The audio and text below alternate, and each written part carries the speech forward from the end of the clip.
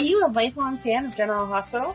Are you a new fan who wants to know more about the history of the show? Do you enjoy talking about the show with others? Do you find yourself yelling at the TV? Is your self-care an hour a day in Port Charles? If so, we invite you to join hosts Amanda Kimmel and Shannon Coach at the place where all the hidden conversations take place and secrets are revealed. Meet us at Pier 54, a General Hospital fan podcast. Hi. Hi. Welcome to the Port Charles 411, which is basically where we do a deep dive on a certain subject. So sometimes it's a different storyline or an event. Like we did the nurses' ball. We talked about the history of the nurses' ball, did a little recap of that, or how the characters celebrate different holidays. We've been able to interview a couple of the cast members. And today we are going to be giving a little bit of a background, not even a little bit, we're doing a background on a character who has been talked about a lot recently, but was actually only around for 3 months. I don't think I realized. I knew it was just a blip, but I didn't realize it was only 3 months. I know. She caused a lot of trouble in the short amount of time that she was there. She had a major ripple effect too, yes. Because we still see it. Mm-hmm. We still have what she caused in, I don't want to say it like that because she did something really good, but we still have the aftermath yes. from her presence. And we don't do spoilers, so you don't have to worry about that. If you're someone who likes to avoid spoilers, we are not going to do them. And I was actually wondering about that because we are guessing, yes, that this person might be coming back, but she's also been mentioned a lot lately and people are probably like, who the heck is that? Right. We're not the only ones wondering if she's coming back or not. Right. So it's good to know who she is in case she does show up. And if not, I feel like they're still going to talk about her. So you need to know exactly what they're talking about. And especially where she was only on for 3 months. So many people probably just have no clue. So we are talking about Claudette. Yes. And we used YouTube, General Hospital, Fandom.com, ABCSoapsAndDepths.com, and SoapCentral.com for all of our research. And Amanda's going to get us started with a little bit more of Claudette's background. Okay. On February 26th through the 29th, 2016, while on pain meds after being shot, Maxie Jones tells Nathan that she loves him, and he replies by saying, I love you too, Claudette. When Maxie, I know, don't ever say the wrong woman's name. Especially to Maxie. But he was on pain meds. But I mean, still, if there's ever a time to truth excuse it, I feel like, whatever. It was his cover-up that was bad. When Maxie asks about Claudette, Nathan lied and told her that it was his French poodle and then his ex-girlfriend. Why?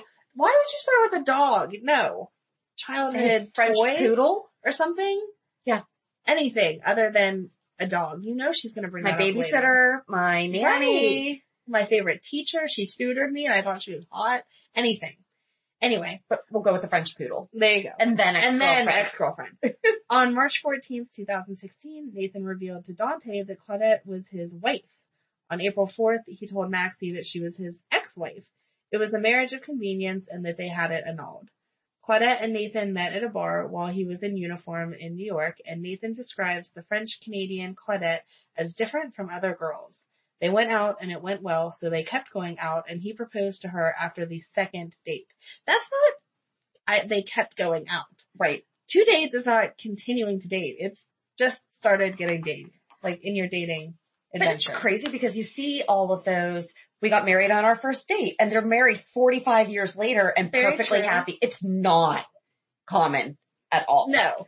You know, but it's just enough for these crazy kids to think they could have a shot. But the thing is, their second date, Claudette suggests that they do a bunch of New York stuff that people don't normally do. They hit the Bronx Zoo.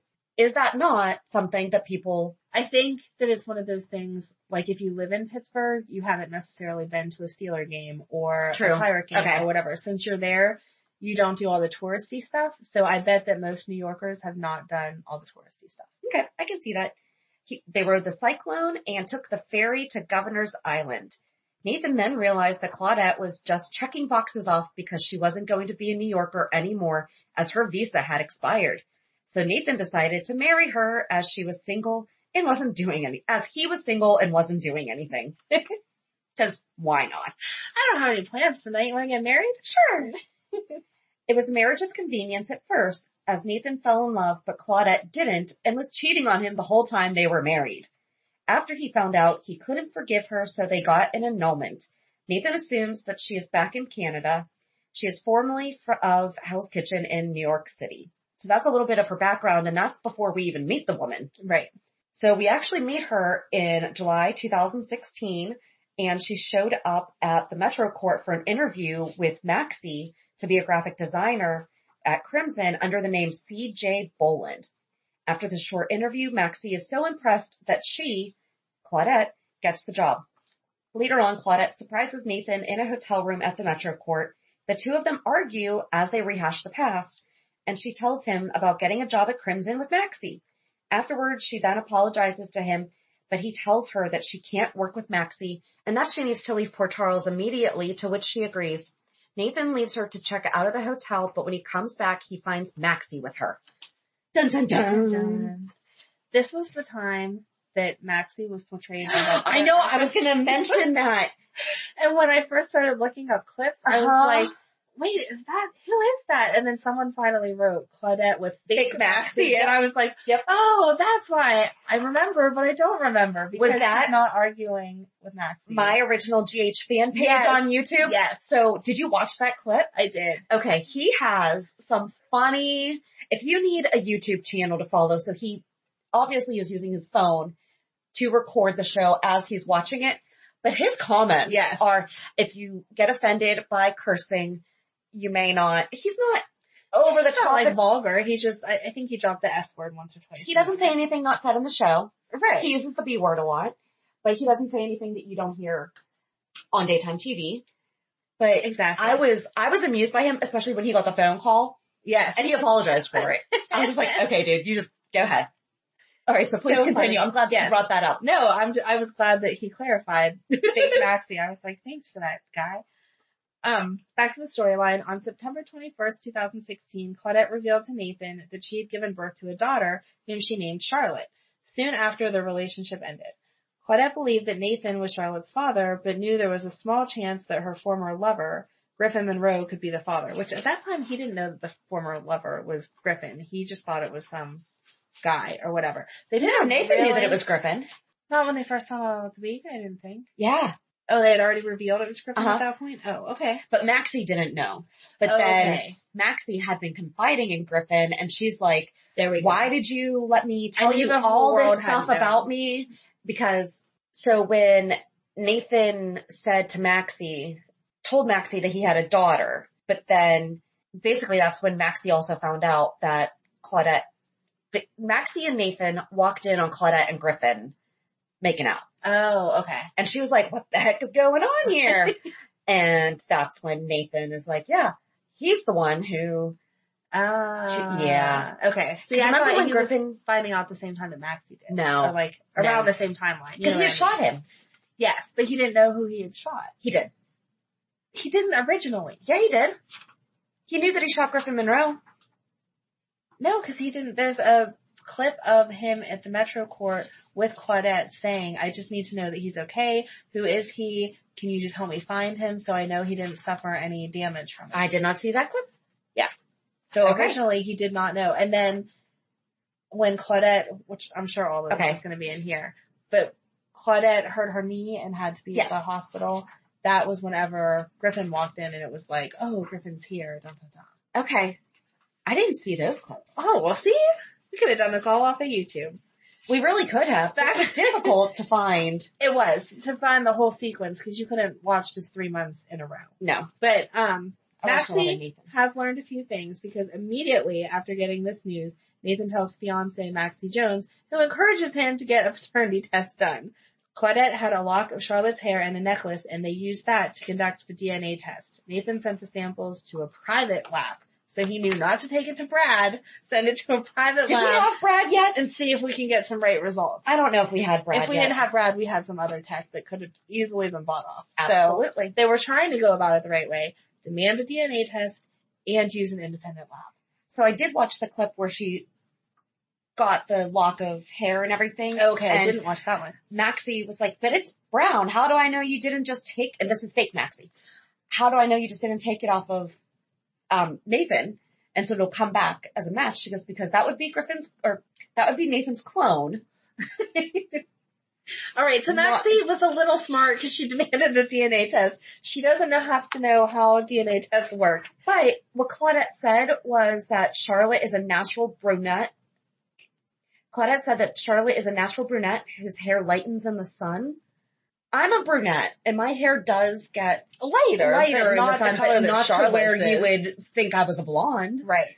And was that ever addressed again? I don't think that it was. I don't think it was either. I don't think it was. Which is weird because they did a really good job casting Charlotte. Charlotte and Claudette look amazingly alike. But then she also does look like Lulu and Valentine. Yes. So they did a really good job. They did do a good job. Go back and watch those YouTube clips though of when Charlotte first came on. Oh, she was so quiet and shy. Little. She's so little.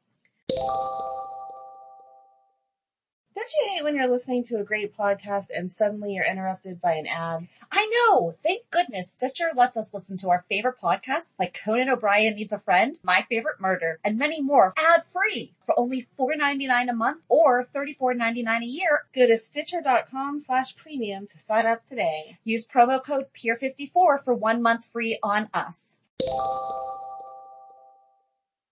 So back to the DNA test. On September 29th, the DNA test confirmed that Nathan was Charlotte's father. Nathan wanted to see his daughter as soon as possible, but Claudette was afraid to reveal their daughter's whereabouts. When pushed, Claudette tells Nathan that she is trying to protect her daughter and herself from Valentine Cassadine, with whom she had a prior romantic entanglement. After things went south between Claudette and Valentine, he began threatening her and Charlotte. We've all now known, like looking back, right? There's no Valentine would not have threatened Charlotte. So they went into hiding. It was later revealed that Griffin is actually Charlotte's father. And all I had to say about that was she tried to trick a doctor and a detective on paternity. Yeah. Both men have real access to very sophisticated technology to get the truth. And so the girl that was assumed to be Nathan's daughter winds up becoming his sister's stepdaughter. Oh, I had not thought of all that. Neither had I until, Well, good job. Yep. I'm telling you, we're gonna do this map one day. So then after Claudette fled the country, it was revealed that Valentine is actually Charlotte's father. Claudette is last seen on a plane heading to Canada when Valentine appears and takes the seat next to her, stating that she took something that belonged to him. It's most likely that Valentine had Claudette killed. On December 8th, 2016, it was revealed that Claudette has no biological claim to Charlotte, as she was just a surrogate. Dun, dun, dun. On December 29th, it was revealed that Claudette never signed or had the divorce papers filed. Therefore, she and Nathan were still married. Weren't you shocked by that? No one was shocked by that. Nathan believed that she wanted to use their marriage. But after 20 days, it would be automatically divorce, as we just learned with Dante and Lulu. I think that she never took the papers to the courthouse to actually file them. Okay. Not that she didn't sign her name to them. That's what I'm assuming. You'd think as a detective he would make sure that that was taken care of. Yeah, it says never signed or had the divorce papers filed. Okay. See, I heard signed. Sorry. Yeah, but my active listening skills are down right now. When you file divorce papers, whether you're the person that filed them or you're the person they were filed on, you get a piece of paper in the mail that says, yeah, hey, this was filed. Yep. So you never thought to question why I didn't get that piece of paper? And you're a detective. I'm questioning your skills there. Mm-hmm. Nathan believed that she wanted to use their marriage to protect Charlotte, but Maxie believed otherwise and reminds him that Claudette is a pathological liar. On January 4th, 2017, Valentine deleted his contact of Claudette, hinting that he may have taken care of her. On January 11th, Valentine secretly had his connections in the Canadian authorities report to Nathan and Maxie, who had come to Canada to find that Claudette had committed suicide a month ago, ending the search for her. With her dead, Nathan and Maxie were finally able to get married on January 17th. And then and that was 2017. So on October 27th, 2017, Cassandra Pierce, a powerful drug lord who was blackmailing Valentine, revealed a picture of Claudette holding a newspaper with the current date, hinting that Claudette might still be alive. On January 10th, 2018, after Valentine covered for Nina, after she unintentionally overdosed Cassandra and sent her into a coma, Valentine got the photo of Claudette from Cassandra's henchman Eric and deleted it. And then on September 19th, 2019, Cassandra revealed to Valentine that they both knew Claudette was indeed alive, and she said that she has her. It was also revealed that Claudette had fallen into a coma. I wonder if she was the test for whatever she did to Sasha. Oh, maybe. Maybe. Huh. Cassandra attempted to blackmail Valentine into working with her, but that plan failed, and as we know, she went boom. That plan failed because she went boom. You're going to add your own sentence to that. That's what we said when she died. I remember. It was Cassandra went boom. Because that was a good explosion. Yes. Crimes committed. Fraud, married Nathan West to keep from being deported. Adultery, had an affair with Griffin Monroe while married to Nathan. Is that a crime? I mean, I know they say that's a crime, and most people don't actually consider that a crime. I guess they are here, which is all that matters. Kidnapped Charlotte from her father, Valentine. Put Charlotte into secluded and hidden locations to keep her hidden from her father. Cookie is really upset about these crimes that she committed. She is. I'm sorry, Cookie. Claimed to be Charlotte's mother when she was not, and hit Griffin over the head with a vase and rendered him temporarily unconscious. That's not really a crime either. Unless he pressed charges. But those were bad things. Bad Claudette. Health and vitals. Hunted by Valentine. I love that line. Presumed dead after being captured by Valentine. Held captive by Cassandra Pierce, which is assumed to be from January 11, 2017 to present. And currently in a coma, which was revealed to us September 19th, 2019. And assuming that she still is in a coma. Yep. So, I mean, we just wanted to give a little backstory because here's the deal. Claudette is who brought Charlotte into our lives. However, this poor girl comes to Port Charles, is told, and she did tell Charlotte. This is your daddy. Yep, this is Nathan. He's your daddy. And Charlotte got close to him. And then she was like, oops, sorry, no. And she introduced her to Griffin at Maxie and Nathan's apartment.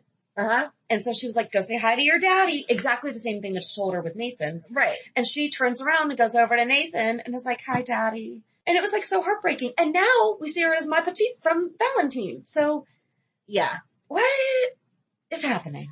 And is she going to come back? Did she live with Valentine before though as something else? Because Charlotte and Valentine have a relationship that feels like it didn't just start a couple years ago. Yeah. I honestly forget, and I stayed on track with Claudette because I think that we could do a total background on Charlotte now. Yes. Yeah, we definitely to answer those questions. And I'm sure someone is probably going to comment on one of our social media and remind us, which would be awesome. So thank you. Because sometimes research doesn't show it all and we could go down a rabbit hole. We get lost a lot. We do. YouTube is dangerous. It is. But there was an interesting article that I think it was on Soap Central that said she was only supposed to be on for a couple weeks. And then the producers asked, can you be on for a couple months? Oh, okay. So she was really supposed to be just in and out because she played Jessica Buchanan on One Life to Live. Yep.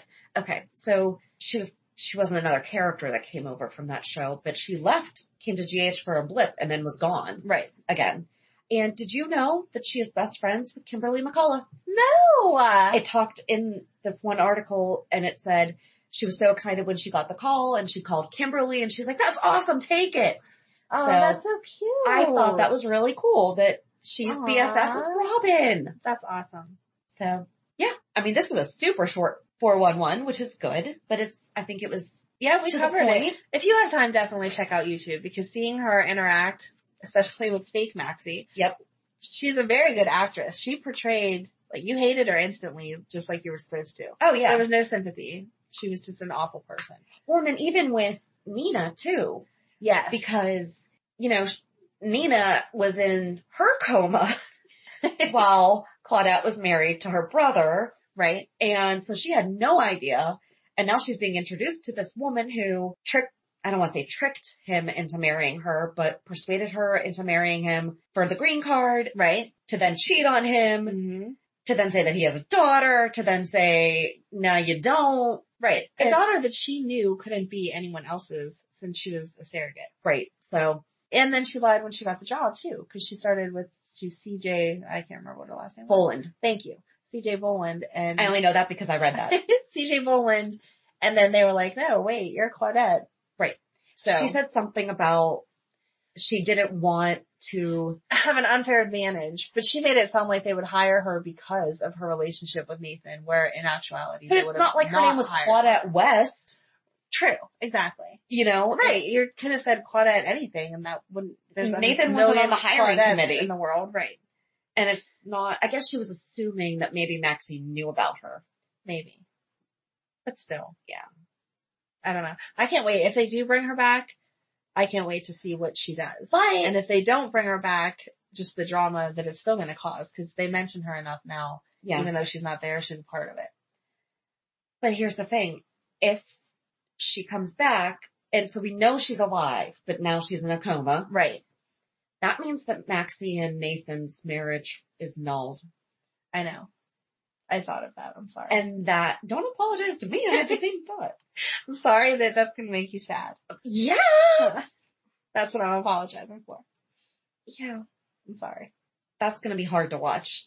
I don't think it really matters. Do you think that like the courts will be like, you know what? We're going to go ahead and give you an annulment on the Claudette, Nathan, and we're going to make sure that yours was valid.